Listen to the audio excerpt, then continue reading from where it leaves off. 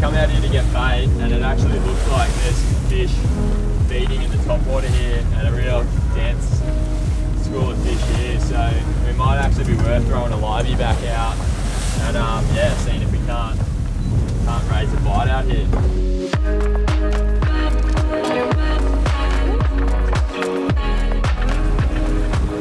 Right, yakkers, that's not what we're looking for. Yakkers are still, they're still good baits. I would use these if we didn't get slimies this morning. But yeah, we catch like jollies on them and catch kingies on them. They're a little more hardy, like they last in the bait well a fair bit better. But yeah, this morning we're definitely chasing some slimies. So we're gonna have a bit of a look around, see if we can find a good stack of them. Did you get that? No?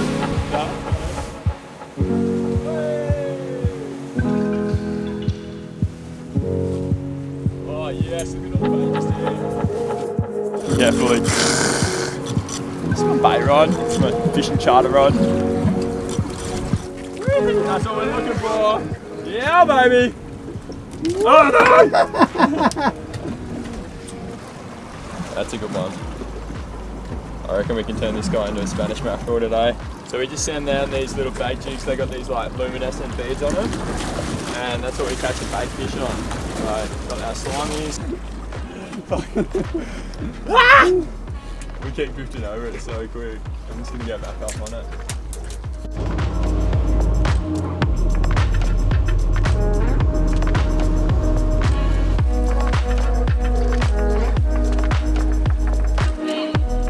Alright, so we go one hook through the nose. Oh yeah, he's nice and active, this one. And then we got the treble, the stinger, just to the back here. You don't want it too tight, just so the fish can swim nice and freely. Oh, it's feisty. That's what we want. Come on. Out you go. Oops. Don't get a bird's nest like that.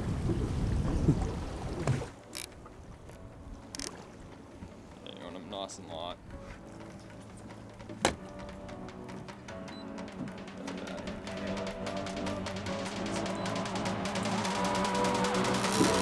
Turn the Insta on. Double! Oh no!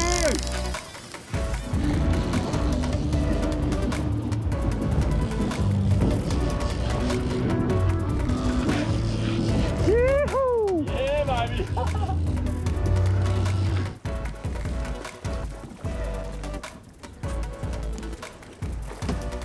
Yeah, brah! Got one. That's what we're looking for. Double hook up, we've dropped one in the boat. They're very fickle. You catch these buddies, but there's a little one, but happy days. It's a start. Lost a wire. Snippy boys. Yeah, bruh. Woo! Yes. Look at that one. Very good. Another one of the Razor gang. Woo! So we got 2 from 4, which is pretty much the strike rate with what we've had with these fish. You get about half of them in the boat. So having a good day. So yeah, double hook up first. Jay was on the camera, so we didn't quite get to the second one.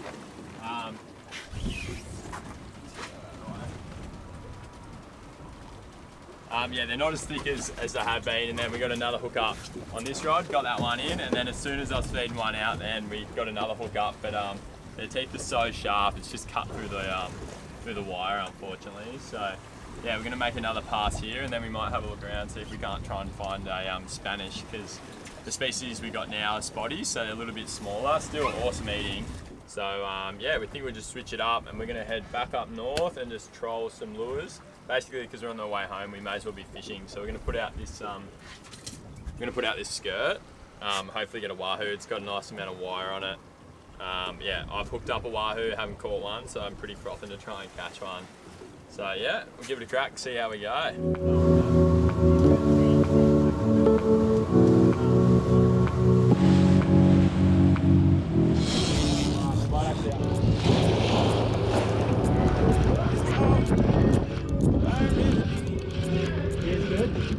I could dish out for a home.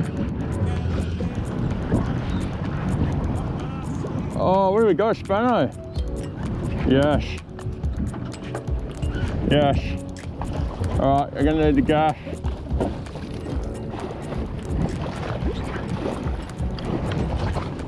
Ready?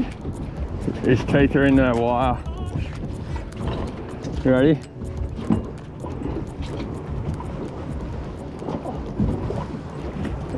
Yeah. Got it? Yeah! Yeah! Oh, good job! Oh. Yeah, bro. Spanos are recovered. The boys are on! Yes. It's gonna pull through his flesh, so I'm just worried about his teeth. Yeah. Oh. We're gonna have one more run over the top of that, eh? What? Are you frothing? Yeah, bro. Yeah, bro. Spanos at home. Does not get better than that. I actually thought yesterday, when I was in the water, I was like, man, my dream would be to get a Spanish out the front of my house, which is not where we currently are. Secret spot. No, it's honestly seriously amazing, eh? It makes it just that much better. That is fucking sick. Yeah, bruh. Woo-hoo! The boys got it done. Oh, man. Oh. Yes. So, oh, mate, I'm frothing. That is just... Oh, look at the colour. Let me get some colour. And the expectation on the way home was just so low, eh? It was that sick. Oh, a little adventure I really need. Yeah, let's get stuck in and start filleting this guy. So all along the way, backbone there, beautiful. And then you just knock this little back pectoral fin off. It just makes it easier to get that skin off. Chuck him on the fire. And then we're gonna come in under this fin here and angle back towards the head just to maximize the amount of meat that we can get off that collar. So back in through here, back up towards the head there. Pull it off, so I'm just gonna flip him around. And then I like to come in here. Some guys just go straight into it, but I like to come in the back here, just under this fin, and it just allows you to maximize the amount of flesh you get off that side before you knock the fillet off. So again, long flowing strokes, so make sure you got a really sharp knife and just pierce the skin and run it along. So then now that we've made the cut along the bottom here, along the top, and we've freed it up from there, we can now knock the fillet off. So because we've made that little cut at the end there, we can just come straight in, find that spine, come along the spine, and then we should be able to just free that fillet up now.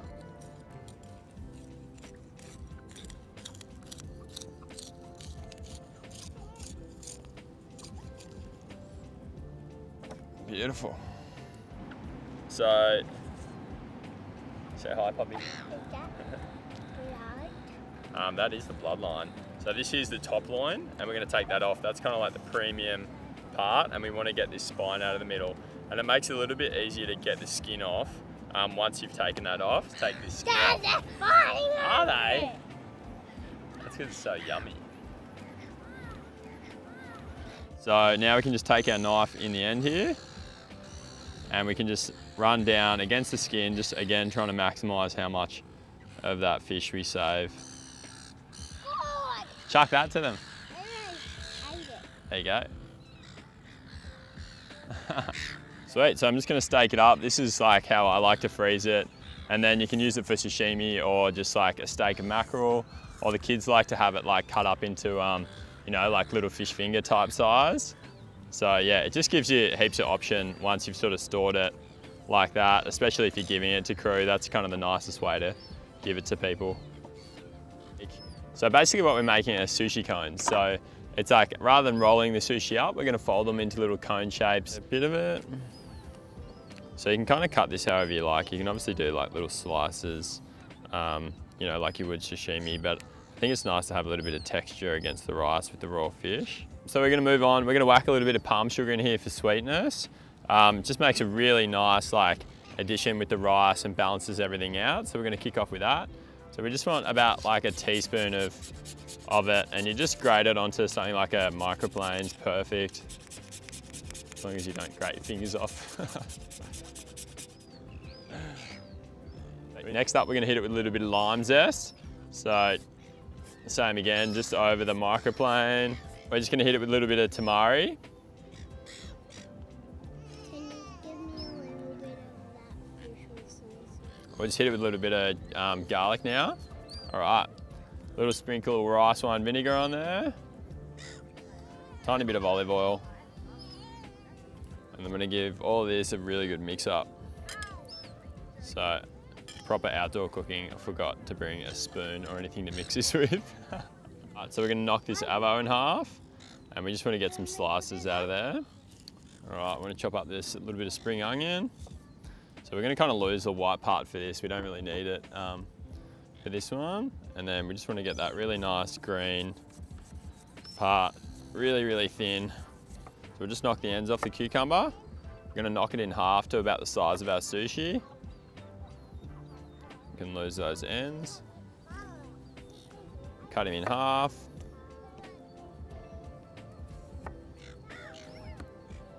And then we're just going to cut some ribbons of this guy. All right, cool. So we've got a square sheet of nori here, and then we've got all of our ingredients ready to go. So you can obviously use like any white fish or any sort of sashimi quality fish for this. So just cut that guy in half, and then grab some rice, and we just cook this rice.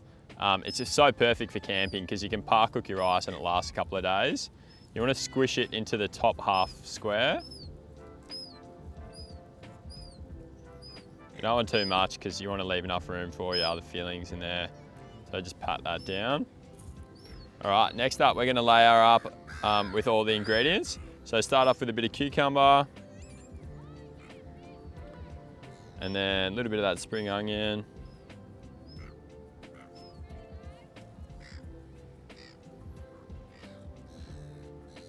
Pickled ginger. That for me is the real like hero in this because it kind of balances out with the fish and adds a bit of zing. Bit of avocado.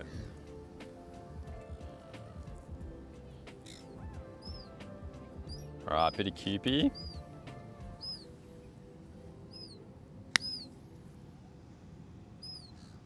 And then we can put some of that beautiful fish in there.